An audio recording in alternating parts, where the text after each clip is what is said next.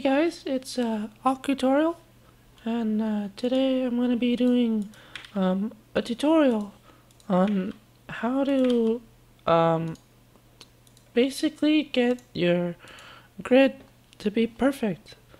Okay, so if you go to Play Dota and go to practice with bots, you can go to the pick screen, like right here.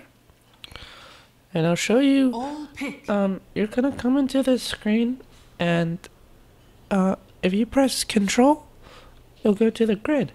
Now, what I have here is a custom grid, and if you want to make your own custom grid, you can click right here, Customize Grid, in the bottom right. And then you can drag your icons, and they'll also get bigger if you scroll your mouse wheel like this. And then if you want to put it back, you can drag it here, but oops, sometimes it's not perfect, and I don't like that. So I'm gonna show you a different way to do it. There's a really good website. If you go on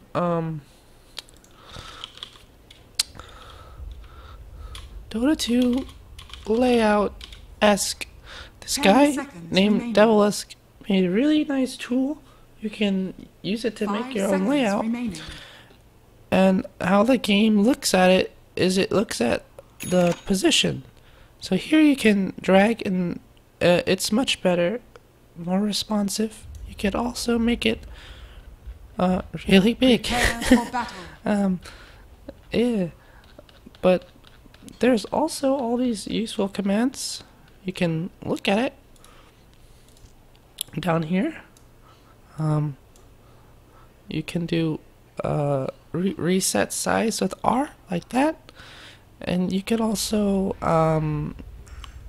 look for people too. There's too many heroes. You can look for my favorite hero, Ogre Magi, and it'll show up. You can also do snap and unsnap selection. So when you press F, it gets stuck into the box, and then it would look really nice. So that's how you customize your grid. If you want a good grid to make, you can go to Dota Buff. This feature is for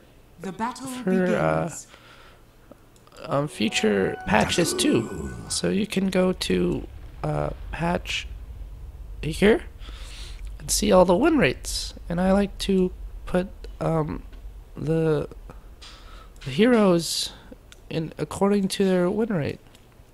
So this one's cool. You can drag all of them out here like that, and then if you have window, you can put it side by side, and then you go type in Omni Knight, and you find them, put them here, hit F, and that's how you do it.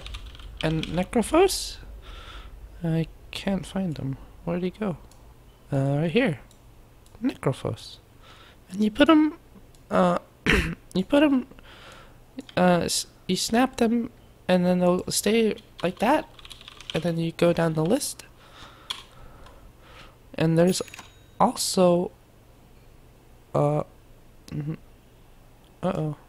Abaddon. Okay, and you just do it many times, and soon you'll have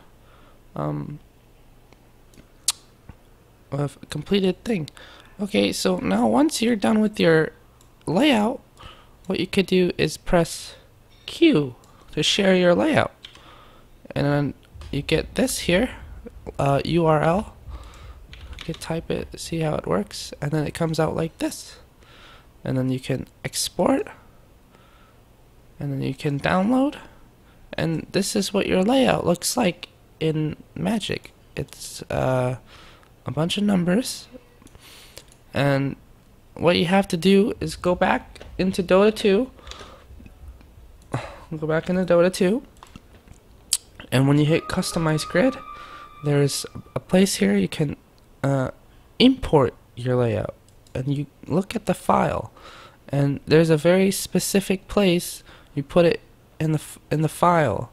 Okay, so now I'm going to show you where that is. Okay. Well, oops. I forgot where it is. Whoops. Okay. So, okay, you gotta go to your Steam, which is in, program files.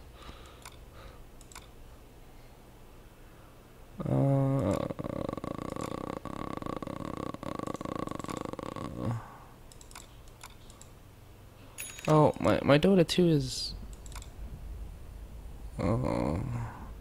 here, and then go to, oh, you can't see it. Okay, let me look for it.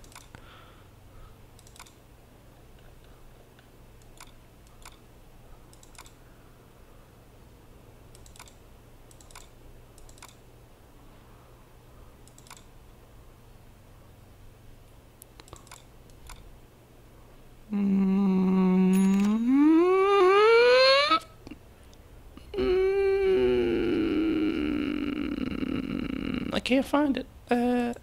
Hold on. I'm looking for it.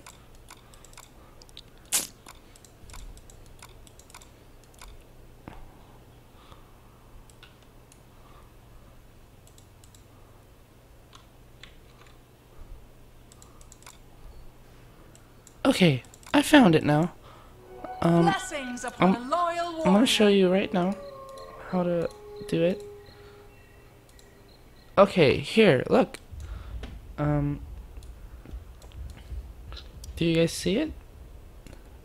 You go to computer, and then the hard drive where you have your Dota game, and then wherever you can have one program files or x86 files.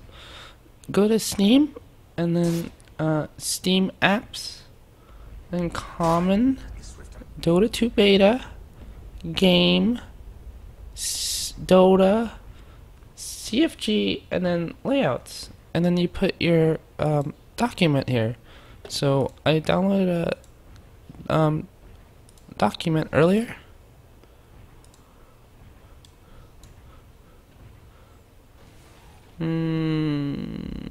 Right here, layout. I put my layout in here, and then you go to your Dota. Whoops. And then you might have to get out of it, and you import, and look, full deck layout, and boom, you get your layout imported. Okay, so thanks guys for watching my tutorial. Don't forget to leave a like and subscribe and share it with your friends. Okay, bye guys.